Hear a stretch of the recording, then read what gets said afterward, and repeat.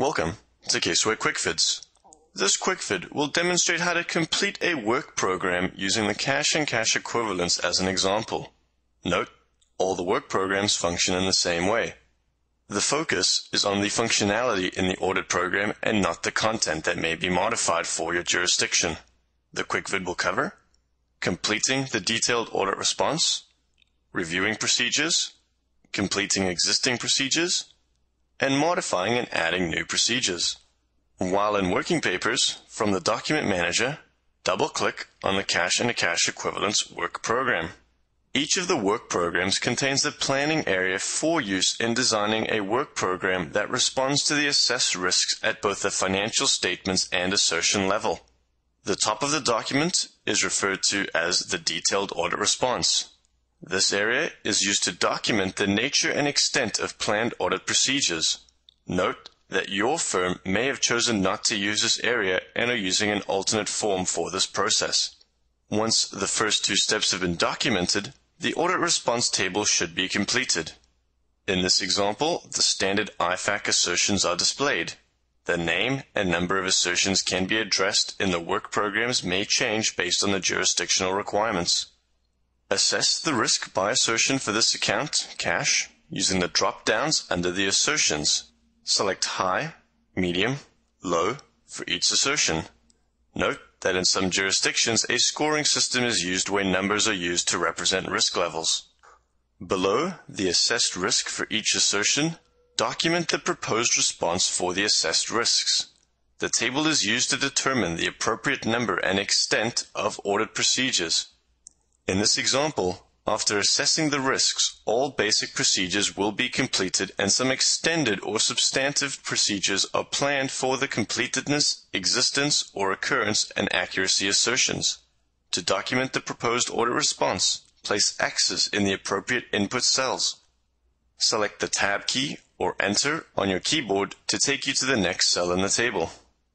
Select the checkboxes to document that you addressed each assertion in the audit plan response, the user's initials, in this case A1 or Auditor 1, and the date appear automatically. You are also able to add comments as necessary.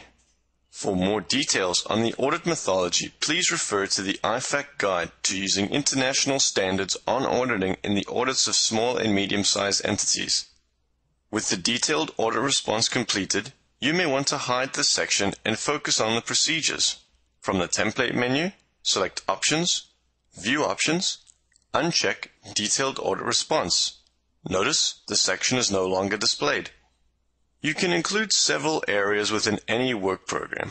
For example, perhaps you wish to view descriptions of the abbreviated assertions. From the template menu, select Areas, Financial Statement Assertions. Select Insert Assertions. Notice the descriptions of the assertions appear above the procedures. After assessing your audit plan, you should review the plan procedures to ensure that you have addressed the risks. Additional procedures are located in the content library that may be applicable to your engagement. Procedures in the content library are optional, and you must use your professional judgment to determine if they are necessary based on your risk assessment procedures. Let's have a look at how you'd complete the individual procedures and the tools available to you. The first procedure is Analytical Procedures. Complete the response using the drop-down list. In this case, we will select Completed with no exceptions. When the checkbox is marked, the procedure automatically adds your initials and the current date. To add references to a procedure, right-click on the procedure row and select Insert New Reference. Using the reference drop-down, the Cash and the Cash Equivalents lead sheet is selected. Note that multiple references can be added to each procedure. Select OK. Click on the reference and it automatically drills down to the reference document. Select the back button to return to the work program. The next procedure in the Cash work program is the Listing Procedure. Note, when I try to sign off a procedure without providing a result, I get a warning advising that I should provide a result. Selecting a result from the drop-down menu and the procedure can now be signed off, and in this example, 2 references are added through the right-click menu. Note that your firm may modify the requirements for when an explanation must be provided for each response type. For other results, an input cell allows you to provide additional information to the result. For example, Procedure 3 in the cash program, Restrictions, the result could be completed with exceptions noted below. In this case, type in the comment, for example, company has a covenant with the bank to maintain a debt-equity ratio of 2:1. Note that many tools are available from the right-click menu. To edit an existing procedure, from either the Procedures drop-down or the right-click menu, select Edit Procedure. In this example, the word significant is removed from Procedure 5, Bank Confirmations. In each work program, you are able to add risks using the Risk button. Please review the quick vid on risk for instructions on completing risk. Within Audit, there may be other procedures you deem necessary as you work through the program. You are able to insert the work program additional procedures from the content library. From the template menu, select Procedures, Insert Procedures from Content Library. Notice the procedures that can be added to the work program. Select Closed Bank Accounts. The procedure is added to a new Other Audit Procedures section. Subsequent procedures are added at the bottom of the area but can be sorted easily. Further customizations can be done within the work programs. For example, if you wanted to create a new section below Closed Bank Accounts, right-click on the procedure and select Insert Blank Title. Provide the title. In this example, we will use Financial Statement Presentation and Disclosure. To sort the procedures, or in this case the title line, right-click on the section and select Sort Procedures.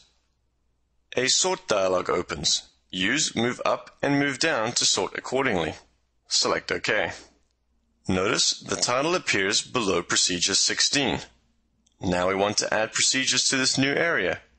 To add a new procedure, right-click on the title line and select Insert Blank Procedure, or if necessary, Insert Blank Procedure with Sub-Procedures. Notice Procedure 17 is inserted and a Sub-Procedure A is inserted below. Additional sub-procedures can be inserted through the right-click menu by selecting Insert New Blank Procedure First Level. In this example, 5 sub-procedures are inserted. The content added for this procedure requires the auditor to document the information needed for financial statement presentation and disclosure related to cash and cash equivalents. To add or modify assertions, right-click on the new procedure and select Change Assertions. Select the applicable assertions. In this example, all the assertions are selected. Select OK. Complete the procedure as outlined previously. Note that you can customize any procedures or add new procedures as deemed necessary for your audit engagement.